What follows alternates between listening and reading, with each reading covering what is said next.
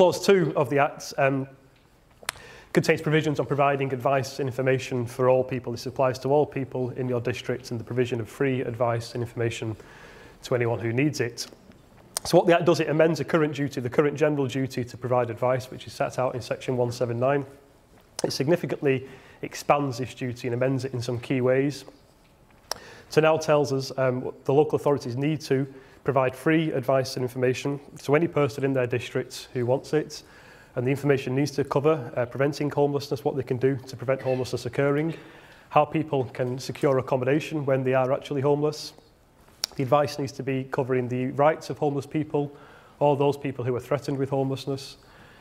The advice needs to tell people how they can access help that's available to them and also cover all the help and advice that is available from the local authority.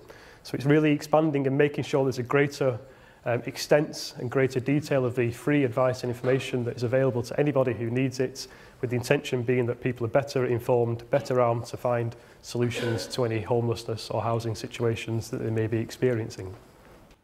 So what do you need to do? Well, basically you need to ensure that your services are designed to meet the needs of particular groups who are homeless or threatened with homelessness. So whilst it's a general duty, there's also a specific duty to ensure that those services meet the needs of a number of specific groups, such as care leavers, people leaving prisons, people leaving hospital. So it's making sure that your services are appropriate to meet the needs and demand in your local area. So, you know, it won't be the same across the country.